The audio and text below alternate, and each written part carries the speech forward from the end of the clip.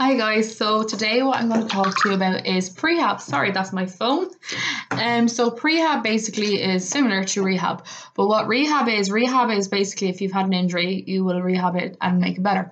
Prehab is the opposite. Prehab is something you will do in anticipation for an injury or anticipation for surgery and basically help prevent any further damage or prevent as much damage as possible or just prevent any injury happening at all. So sports people do prehab. So if you, let's say, have bad history of hamstring injuries, you will prehab your hamstrings.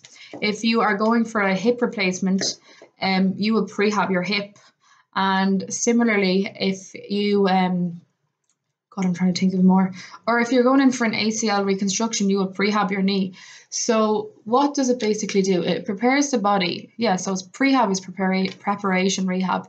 So it prepares the muscles, it strengthens the muscles. So for instance, in a surgery situation, you will basically be getting in invasive surgery. They're going to do whatnot and the other, but you will be kind of tender after this and you will be limited in your movement. So what the prehab does is basically if you strengthen up your knee before you go into surgery, it will deteriorate, but it might not deteriorate as much because you've got a good base there. Similarly, if you go in for a hip operation or a knee operation for replacement, you'll do the same. And basically, yes, you'll be limited, but if you prehab it, it'll prevent the deterioration too much so that you've a little bit of a base there that when you do deteriorate, it won't be terrible and you won't be gone back to nothing.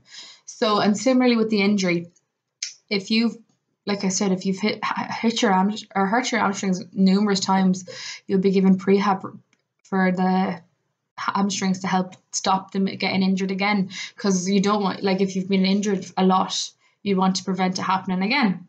So yeah, prehab is something that we can work on with you. That can be done through sports massage. So sports massage will help with recovery and help strengthen muscles and get rid of any fibrous tissue, and also through exercises. So for instance, with the hamstrings, you might do the Nordic hamstring stretch.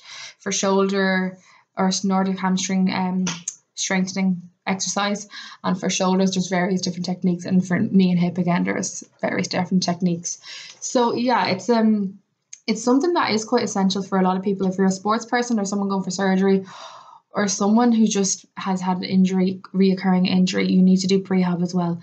So it's something that you should look into, and it's something that I could help you with. So if you're looking for anyone to help you with this, feel free to get in contact. If you have any questions as well, feel free to get into contact. And I hope you find this video helpful, guys, and I hope you enjoy it. Thanks for watching.